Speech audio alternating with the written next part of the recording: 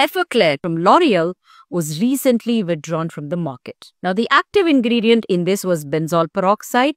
The scare was that the benzoyl peroxide was turning into benzene, which is carcinogenic. So don't scroll and listen to this very carefully. What you need to know is benzoyl peroxide is actually a gold standard ingredient, approved as the first line of treatment for acne across consensus of dermatologists from US, Europe and India. But when stored at a very high temperature, which means beyond 25 degrees, can turn into benzene, which is carcinogenic. When mixed with certain acidic substances, will also turn into benzene, which is carcinogenic. Now, what are these substances? Simply say benzoyl peroxide in the comment, and I will send you a whole list of it, so you know if you're using complexes or compounds or one layer after the other with benzoyl peroxide, you know what to not to combine with. What's also important is buy it from the right source, so it is kept, transported to you at the right temperature. Stay safe and use the right ingredient in the right way to give you the best benefit.